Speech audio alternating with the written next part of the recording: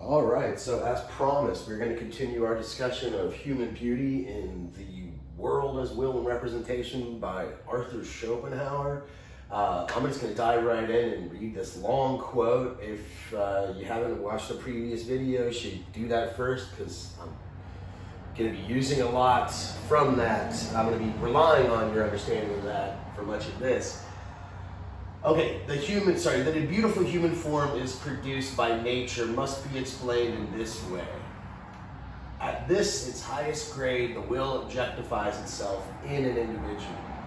And therefore, through circumstances and its own power, it completely overcomes all the hindrances and opposition which the phenomena of the lower grades present to it.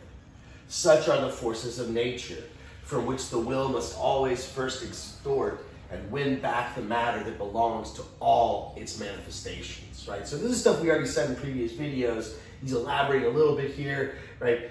The human will is the highest form of will that we know of, right? The highest objectification of will.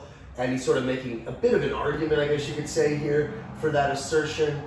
We've risen above all these forces of nature, right? Gravity, rigidity, the animal kingdom, the vegetable kingdom. We're at this sort of, this is old school thinking of hierarchies, of course, in nature.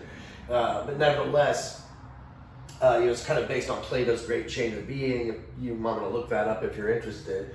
At least I see a lot of parallels between that and here.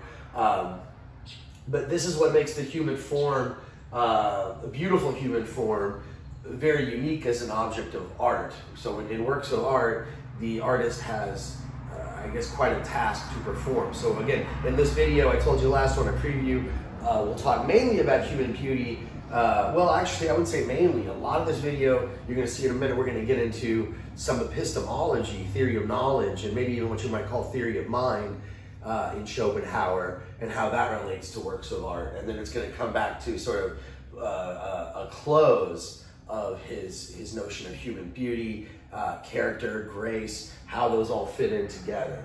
Okay, so picking up where we left off, right? Again, the human will is, or the human form, beautiful human form, is an example of the will at its highest grade. Further, this phenomenon of will at its higher grades always has multiplicity in its form. Even the tree is only a systematic aggregate of innumerably repeated sprouting fibers. And so all these fibers you might say have their own will, and they all come together to become a part of the roots of the bark, and blossoming up into this huge tree, right? This big redwood tree or something. This combination assumes greater complexity in higher forms, right? The tree is more complex than the individual fibers. And the human body is exceedingly complex. It's a exceedingly complex system of different parts, each of which has a peculiar life of its own, vita propria, proper life proper. It's subordinate to the whole, right? So it's subordinate to the whole system. This also might sound a bit like Aristotle. We were talking earlier in the semester, for those of you who are students of mine taking this class, earlier in the semester we were talking about Aristotle's teleology and how the world, the universe is almost like a system of aims, and each aim is subordinate to other aims. Right, so in arts, the costume designer is subordinate to the person who wears the costume, the actor, and the actor is subordinate to the person who wrote the play or the screenplay, and the person who wrote the screenplay is subordinate to, I suppose, the director, the producer, and the people who actually make the film, and they're subordinate to the audience, which is odd. It's kind of odd, you might think, because it's all for the entertainment of the viewer. And so there's a similar hierarchy, kind of hierarchical thinking going here, but based on more complexity, these higher forms are more complex. Now that these parts are in the proper fashion subordinate to the whole, and coordinate to each other, they all work together harmoniously for the expression of the whole. Nothing superfluous, nothing restricted. All these are the rare conditions whose result is beauty and the completely expressed character of the species. So how do we know when something's beautiful? right? He's just described this process in nature, how a tree sort of arrives at this harmonious equilibrium amongst its parts. But how is this in art? One would suppose that art achieved the beautiful by imitating nature. But how is the artist to recognize the perfect work which is to be imitated? So he's pushing back on Kant, on Aristotle, on a whole line of tradition of theory of art, of aesthetics, that says art completes or imitates nature. He's not completely far. Let's read further and see where he goes with this. He's not completely divorcing art and beauty from nature. But where's he going with this? Right? So if one says that we're imitating nature, how is the artist going to recognize a perfect work which is to be imitated and to distinguish it from failures? If he does not participate the beautiful before experience, this is turning into a Kantian. This is turning a Kantian direction. Remember, Kant said in previous lectures, we talked about how Kant said that judgments of the beautiful are a priori. Schopenhauer's making the same claim, that before we even see a work of art, we already know what beautiful would be. We already have in us this anticipatory intuition, and so when we see the art, it's recognized immediately. It's not something that is a posteriori, known from experience or known after the fact, after experience, but it is a priori. It is something that is understood directly and intuitively, and is known regardless of any contextual differences or circumstances. So it's known, it's beautiful as anticipated before experience. And besides this, right, art is not imitating nature exactly. Has nature ever produced a human being perfectly beautiful in all his parts? It has accordingly been thought that the artist must seek out beautiful parts distributed amongst a number of different human beings, and out of them to construct a beautiful whole. A perverse and foolish opinion, for it will be asked, how is he to know just these forms and not others are beautiful? So if we're an artist and we're making we're painting a painting or making a sculpture of a human being, and we're trying to make it, as Schopenhauer would recommend us to do, the most perfect, the most beautiful, the most ideal version of that human being as possible. How do we know it's perfect and beautiful and ideal? We somehow have to know this ahead of time. How do we know it ahead of time? He's going to get to that in a second. But it can't be from looking at, oh, well, that person has a beautiful arm, right? And that person has a beautiful torso. And that person has a beautiful, good-looking booty, right? And so on and so forth. I won't get into all the juicy details, right? And then we're just going to take all these perfect parts and just assemble them together. He said that won't work either. Because how will you know that when you get it all together that it's beautiful? You already have to have this conception. You already have to have this intuition ahead of time. No knowledge of the beautiful is possible purely a posteriori and from mere experience. It's always, at least in part, a priori. That in part, I'm not sure I'm happy with it. I think I know why he says it. I'll explain in a minute. But I think it's a bit problematic. Okay, so always, knowledge of the beautiful is at least in part a priori, although quite different in kind from forms of the principle of sufficient reason of which we're conscious a priori. These concern the universal form of phenomena as such, as it constitutes the possibility of knowledge in general, the universal how of all phenomena. And from this knowledge proceed mathematics and pure natural science. Now, this is a rather obscure quote, but what he's saying in the second half is that, on the one hand, as in the previous slide, knowledge of the beautiful is known a priori. Right? It's a concept that we already are hardwired to recognize when we see it, okay? In a certain sense. Partly, as he puts it, right? Get to that in a minute. But the other half here, right? He's saying it's not the same, and this is Kantian as well. This is a bit like Kant. It's not the kind of judgment or knowledge that's based on the principle of sufficient reason. We talked more about that in previous videos on Schopenhauer. What is the principle of sufficient reason, right? We're looking for a cause. We have this conceptual framework that gives us a reason or a cause or an agency behind all the phenomena that we see. We're not doing that when we make our judgments of beauty. Knowledge of beauty is not based on that principle of finding reasons or conceptual explanations, right? These concern mathematics and pure science, natural science, okay? And that concerns the how. How does this work, okay?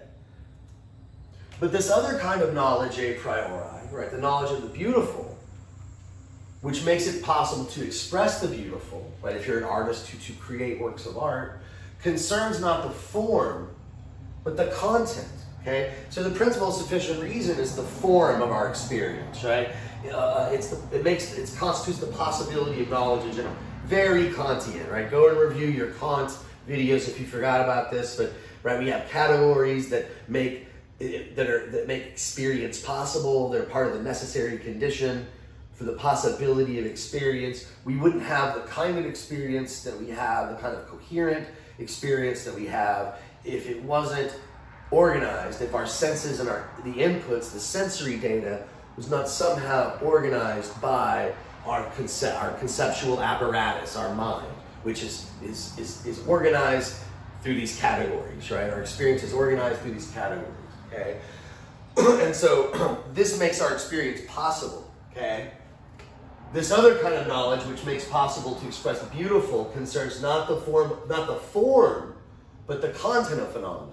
It's not the form, it's not how it comes, like space and time, that's another Kantian condition for experience. Everything that we experience has to take place in space and time. That's the form of the experience, right? But what's the content of experience? What's the content of all these phenomena?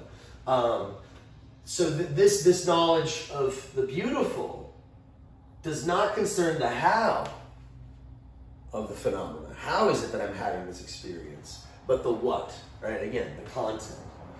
That we all recognize human beauty when we see it, but that in the true artist, this takes place with such clearness that he shows it as he has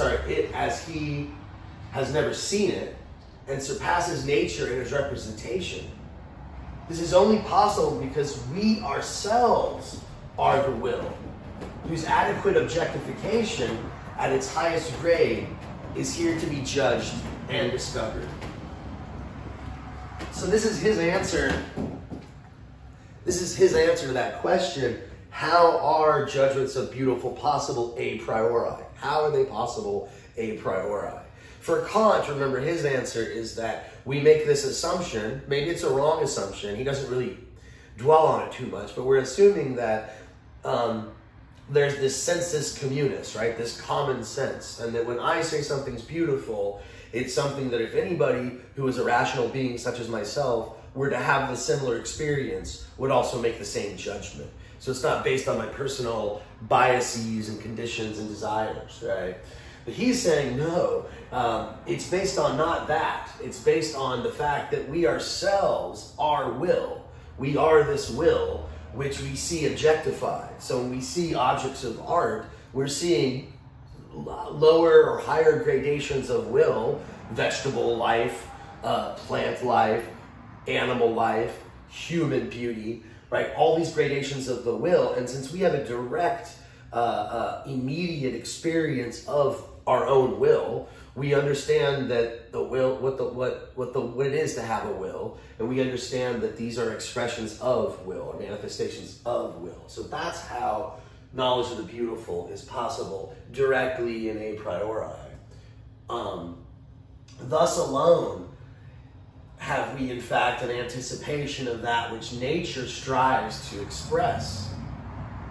So we can kind of see where the plant is going, right? Why is it doing what it's doing, right? It's not an active thing the way we are, but as we observe the plant over the course of the seasons, we see it growing to a certain goal of completion, right? And the true genius, this anticipation, is accompanied by so great a degree of intelligence that he recognizes the idea in the particular thing. So the artistic genius can see that plant and not just see it as a particular plant, but as a manifestation of all those plants and all those types of manifestations of the will, right? And he's able to represent this in a work of art. And thus, as it were, he understands the half-uttered speech of nature and articulates clearly what she only stammered forth. Right? So Michelangelo sees that block of marble that everybody threw aside and thought was a kind of a piece of crap that nobody could make anything great out of.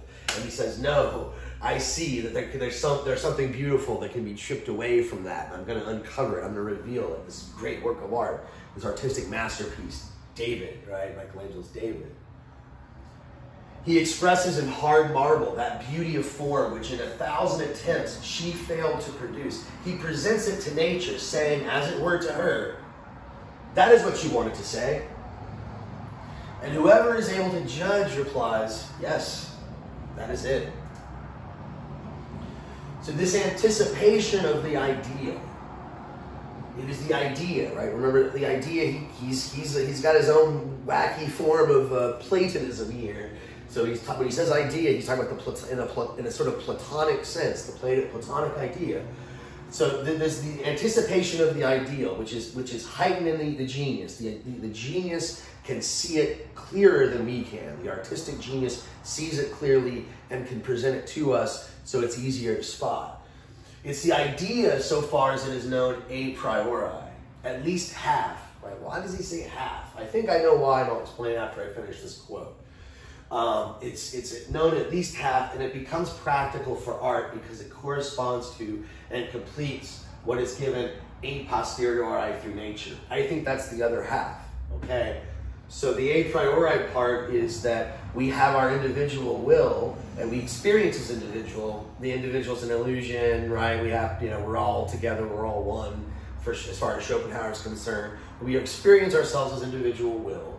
And from that standpoint, that gives us this a priori direct, immediate intuition to understand the will itself. And so when we see it manifested in works of art, we see those as beautiful, right? So that's the sort of half that we are given, the sort of half, but that is complete. It becomes practical for art because it completes what's given a posteriori through nature. The possibility of such an anticipation of the beautiful a priori in the artist and its recognition a posteriori in the critic lies in the fact that the artist and the critic are themselves the in itself of nature. We are will. We are all will, right? We are the in itself.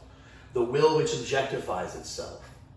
For as Empedocles said, life can only be known by like. Only nature can understand itself. Only nature can fathom itself. And only spirit can understand spirit. So we're spirit. We see that spirit, whether it's a vegetative spirit or animal spirit or human spirit, we see that. And because the will, the world will, the world as a will for Schopenhauer is the in itself of nature, right? And again, just to sort of complete my thought in the first half, the idea is known a priori at least halfway. It's completed. It's there. That intuition is there, but it's drawn out of us in the experience of a work of art. So that's the other half. Now, back to the point about the in itself. We talked more about this in previous videos, so maybe you should review those because I'm not going to spend too much time on this, right? But this goes back to the age-old, particularly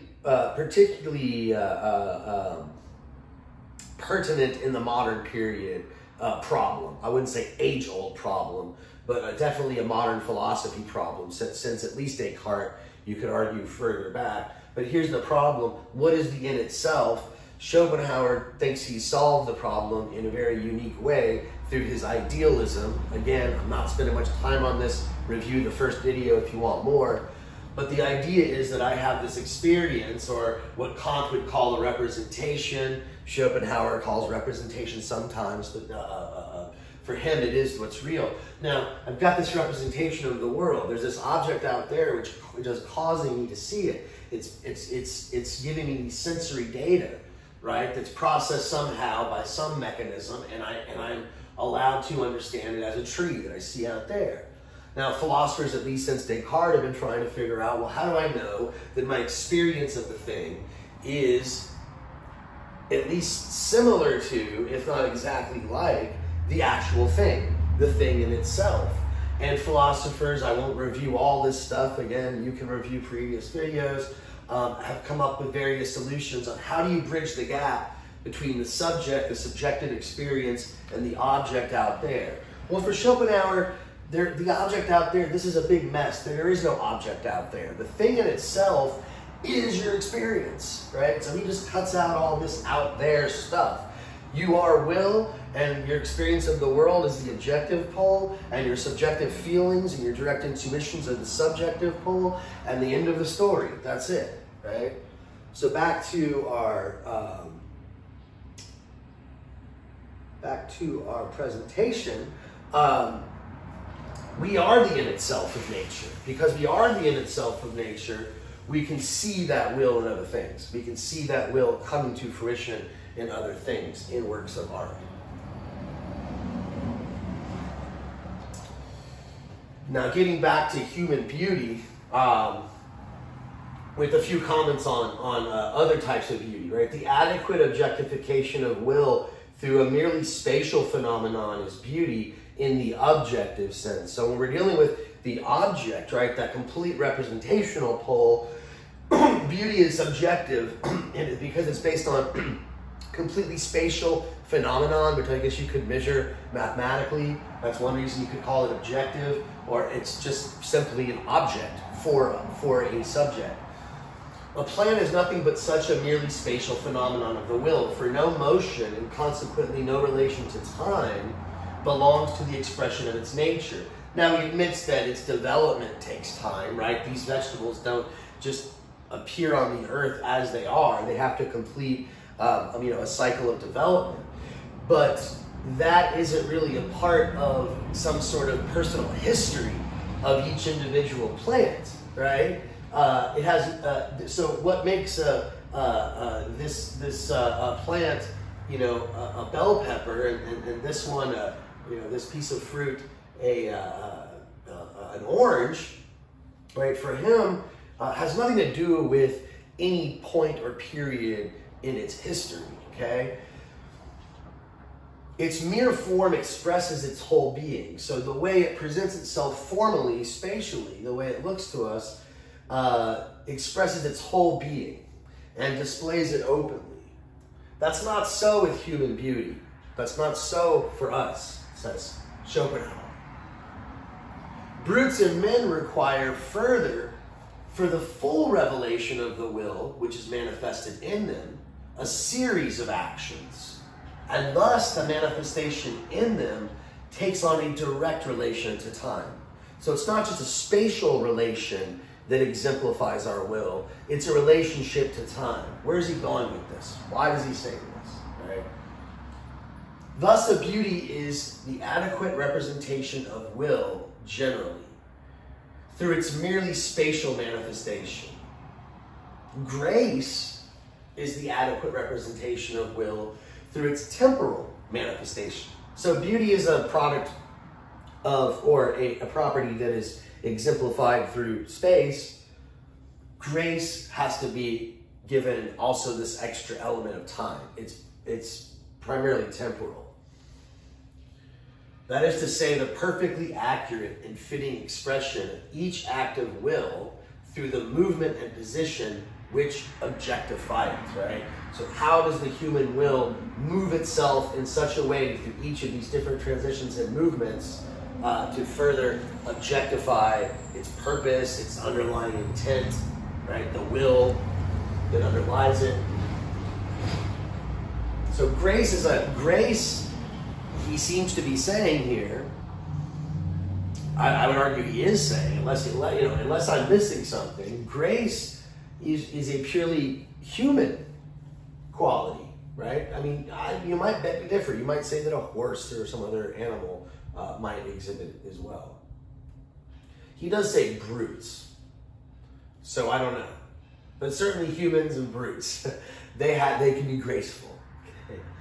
Grace consists in every movement being performed and every position assumed in the easiest, most appropriate and convenient way, and therefore being the pure, adequate expression of its intention or of the act of will, without any superfluity, which exhibits itself as aimless, meaningless bustle, or as wooden stiffness. Grace presupposes as its condition a true proportion of all the limbs, as a symmetrical, harmonious figure. For complete ease and evident appropriateness of all positions and movements are only possible by means of these. Grace is therefore never without a certain degree of beauty of person. The two, complete and united, are the most distinct manifestation of the will at its highest grade of objectification. And we've already said enough about the different grades of objectification of will and all this stuff. But I'm thinking, when I couldn't help but think when I was reading this of some of the things he said about architecture, which we went over in previous video. This is obviously different, but the sort of coherence of the parts of the building and how they sort of interact, the gravity and the rigidity, it seems like it's very analogous to what he's saying here about human grace and human beauty. Okay, well, this is the last slide here on this video. We'll end the video here, and in the next video, we've got some interesting stuff coming up. He's going to elaborate a little bit more on what he means by idea and how it's different from a concept, right? When we look at a work of art and we see it as a manifestation of a Platonic idea, the will trying to reach some sort of completion, and this intentional completion. We're going to elaborate on that more in the next video. How is it different from a concept, right? And sort of the Kantian, Schopenhauerian sense. But let's wrap things up. This is the last thing I think he's going to say, at least that we're going to talk about in this course, about human beauty. So not only are humans able to exhibit a certain amount of grace, but we also have character, right? This is also what separates us as subjects of art from other subjects of art, like plants, animals, architecture, things like this. Character. The character, although as such it is individual, must yet be ideal. That is, its significance in relation to the idea, Platonic idea, of humanity generally. So when I have a portrait of a Salvador Dali, right, or Che Guevara, or Albert Einstein, or Steve Jobs, right, if it's an iconic portrait, it's supposed to be significant not just as an expression of them and their character, but also of humanity generally. That must be expressed, comprehended, expressed with special prominence. Apart from this representation is a portrait, a copy of the individual as such, with all his accidental qualities. And even the portrait ought to be, as Winckelmann says, the ideal of the individual. I love this. I think it's an interesting concept. And I think there's something to it, honestly. I gotta sort of put the cards on the table here. But it's tough to really prove, right? It's really something like, you either get it or you don't. And maybe I'm going on a limb here, so I'm gonna try to help him out with some of these examples, right? We mentioned this, I think, in the last video when we first introduced the concept of human beauty. Like all modes of art for Schopenhauer, some modes of art present themselves to us and they appeal to us in a more subjective sense, that subjective pole of the will as subject. And some works of art appeal to us in that more objective sense, as representations of some Platonic ideal. And it seems like when we're making portraits of human beings, and we have to represent this character, it's almost exactly right down the middle. Because we, on the one hand, we want to represent humanity generally. How do you do that with a picture of Dali, right? We also want to represent that person, the individual, that Salvador Dali. So how could you do this? Again, I'm going out on a limb here. And this is not fair, I think, to these people. I don't know their whole story. I know a lot of them are super controversial, right? So I might get in trouble for some of these comments that I'm making, but just, bear with me. Again, I don't know a lot about these people, and I'm just using these examples as illustrative. So Salvador Dali, right? This portrait of him, right? It sort of exhibits the zany, quirky, weird, wacky, surrealist artist, right? He is Salvador Dali. He's the only Salvador Dali. There are none really like him. If you don't know much about him, I'm surprised, but I find that my students are pretty culturally illiterate. If something didn't come out in the last, in their lifetime, or even in their lifetime, they probably never heard of it. So look him up. He's a weird, zany character, okay? Weird guy, eccentric as you could be. This, artist, famous painter. But yet this photo, maybe also, not only is it a great representation of him and his character, but also how does it relate to the idea of humanity generally? Don't we all have a weird, quirky, zany side, maybe? Maybe we don't, but this is, again, me trying to make concessions to Schopenhauer, right? The weird, quirky artist in it, right? The maverick in us, the innovator, right? The visionary, right? Again, maybe Steve Jobs wasn't all these things, right? Again, I don't know a lot about him. I'm not a huge fan, to be honest with you. From my sort of, very limited knowledge of him, I think he seems like most of these guys kind of overrated. But anyway, this is the iconic, the Steve Jobs portrait. You think of Steve Jobs, most people think of this picture.